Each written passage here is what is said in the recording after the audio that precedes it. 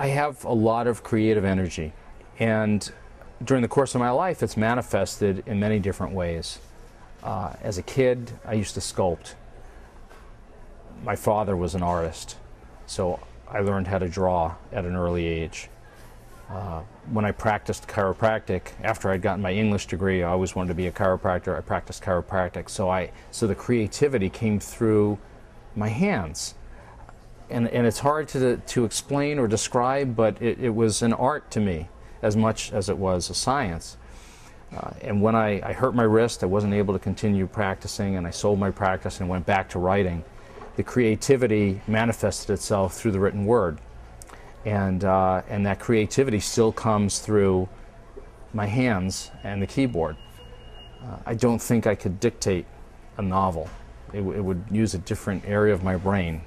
So the creativity still comes through my hands, much like it did when I was sculpting as a kid. I happened upon an ad for the Maui Writers Conference, and I booked it. I went. I came prepared with writing samples. I bought 15-minute consultations with the agents that were going to be at the conference that handled my genre, thriller. And I sat down with this one agent in particular who I was very taken by, who spoke at the conference. And she started reading the manuscript pages. I brought, I think, 20-page sample. And all of a sudden she stops and reaches down to this big bag she had, and she rummages through it and pulls out a red pen, and she starts circling and Xing and checking and making marks all over the pages. And finally she turns the last page, she slams her pen down, and she goes, "That was amazing. I want to see the whole manuscript." And I, picked up my jaw from 3 inches down, and I said, "Okay." And she said, "Overnight it to me, and consider yourself under development." And I overnighted her the manuscript, and within 7 days I had a contract signed with my first agent. I don't write a twist just for the sake of writing a twist. I write a twist if the story lends itself to that, because you don't want it to be forced. At the same time, if you don't have a twist, it's got to end strong. You don't want it to end and then continue on and on for pages where it's kind of just a letdown. You want to finish, end it, and have that last period on the last page.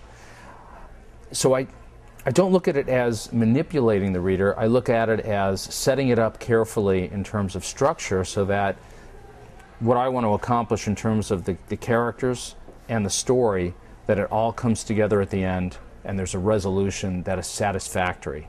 And I try to make sure that my characters are characters the reader cares about. So they keep turning the pages to find out what's going to happen next. And I try to make them real.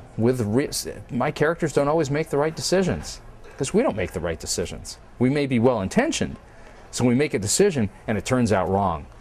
That's life. So I want characters that don't always solve things and don't always think of the right answers. And sometimes they take actions they meant well, but those actions set off a series of other reactions that end poorly. So that's what we all do.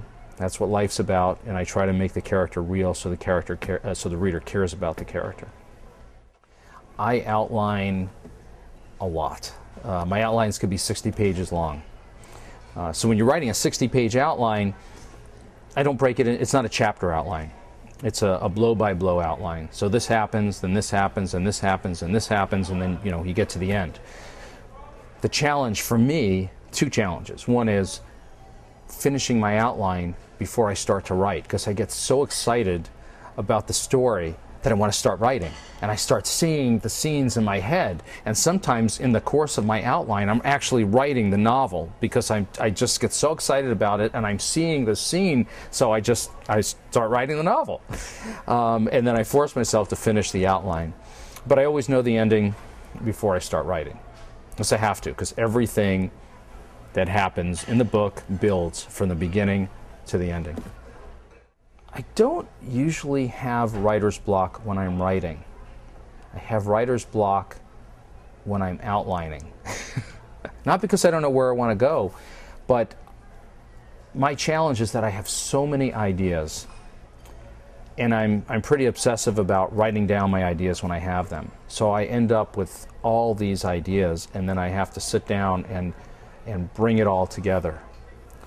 And that for me is the challenge. I'll hit this point where I'm almost hamstrung, where I have so much information and ideas, and I have to step back and say, okay, how am I going to put this all together? And it usually happens while I'm working out. That's where I get the creativity. I don't know if it's the endorphins, I don't know if it's the fact that my mind clears when I'm working out, but I am at my most creative at that point, and I've learned to keep a pen and pad right where I'm working out. Persistence.